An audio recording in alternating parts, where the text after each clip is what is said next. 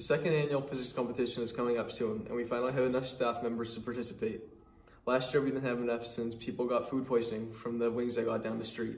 I really don't see how. The wings were 80% off and came in mismatched plastic shopping bags. The whole thing was shady. I'm surprised we all survived. And then the bear finally dropped the pack of Skittles it stole from me. And then the bear turned into my mother. And my mother's face started melting off, and she told me about how bad that candy was for me. Hey now, get your All-Star, go play, get your game on. Did any of you guys just hear a word I just said? Something about a bear. And Skittles? Wow, so all the unimportant stuff, right?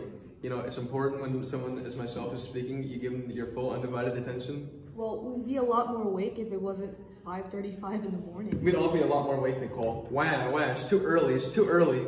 Mason, will you please just tell us what we're here for? Office hours don't until 7:30 a.m. Well, as I was telling you before, the second annual physics competition is coming up, and I refuse to lose it under Riffle. And how does that have anything to do with the dream you just told us about? It doesn't. Attention everyone, the annual physics competition is coming up next week, and we're going to practice from 4 to 6 p.m. What? But office hours are at 4. And I have to take my sick dog to the vet today. She has a life-saving surgery scheduled. And if you don't show up, you're fired.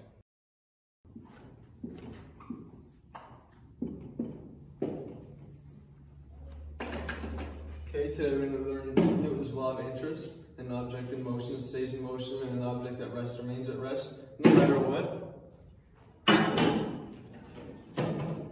Shouldn't you have taught us this before we learned about the free body diagrams? And it's Newton's law of inertia, not interest.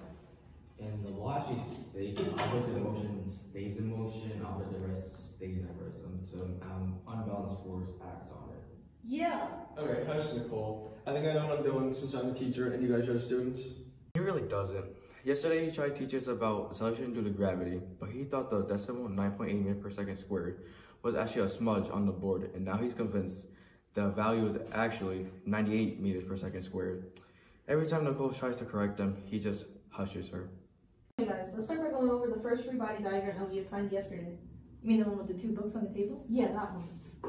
Yeah, can you put the board? I didn't understand it, to be honest. Same here. A free body diagram is an illustration that depicts all the forces acting on a point-like object in a given period of time. In this scenario, we will be focusing on 2 textbooks sitting on a table. We will view each object as its own individual system. For object A, the only 2 forces acting on it are gravity and object B. Gravity is pulling the object down, so we denote it with an arrow pointing down. We label it FG on A. For object B pushing up on object A, we denote it as an arrow pointing up, and we label it as FB on A. For object B, there are 3 forces acting on it: gravity, object A, and the table. The table is pushing object B up, so we denote it with an arrow pointing up. Gravity and object A are both acting down. Gravity is pulling the object down, and A is pushing it down. For object T, which stands for the table, we have the normal force of the floor pointing up, and gravity and object B pointing down. Wait, who are you? So the rest of us been having secret practice sessions behind Mason's back during our lunch break while he sleeps in his office. We've been doing so since Monday. We knew Mason didn't know what he was talking about since day 1, so we took precautionary measures.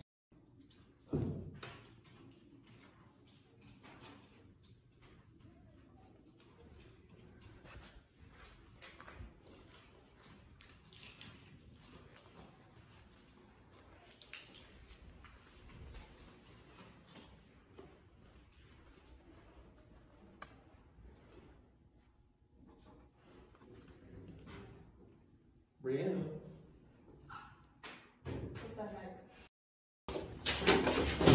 Jason, what are you doing here? We always thought you napped during lunch break. Well, Chris butt dialed me and woke me up.